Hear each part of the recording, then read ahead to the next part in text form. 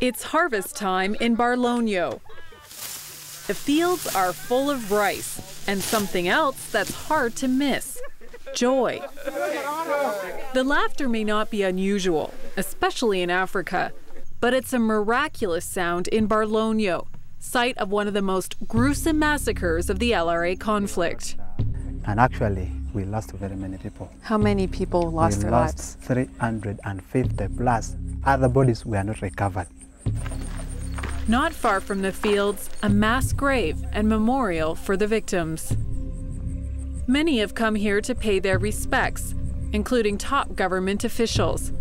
But little has been done to help the residents of Barlonyo recover.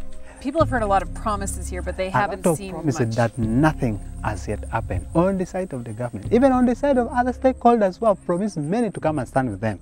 It is only this one under Victory Outreach that you have supported that at least has got a real impact. And we, the local leaders, we are very happy. And so are the people. This was the picture Crossroads Missions encountered when it visited Barlonyo in 2006. They were a people caught in the past.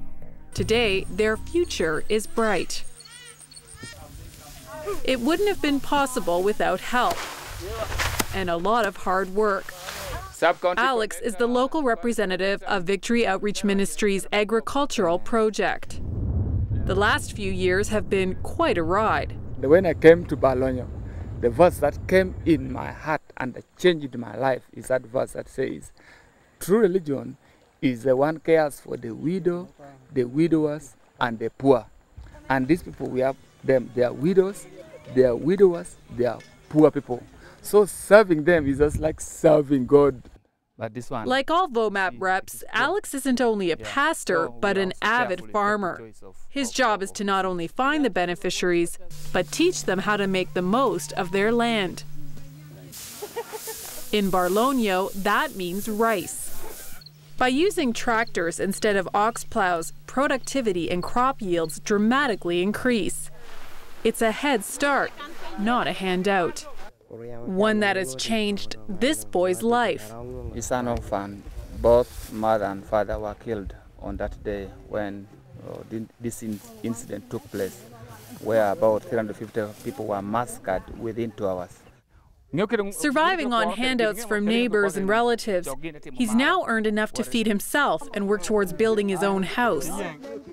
And though he may not have the winnowing technique down pat, he does have one of the most precious commodities: a future. VOMAP has really helped him because now he can support himself, he has something to eat, and he also have now the plan for the future because he has something that he can sell to help him in the future. Converting crops to cash isn't a new concept. In fact, Andrew says there's a reason this place is called Barlonyo. Lonyo is wealth and bar is field. So here is literally referred to as the field of wealth. That is what it used to be.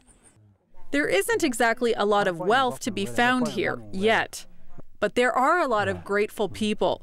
I sat down with some of them after a long day of harvesting to find out what they will do with their profits. Some of them will buy the household items, some of them will even buy cattle.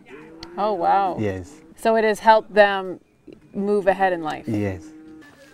And even though the past is always around them, Barlonyo is on its way.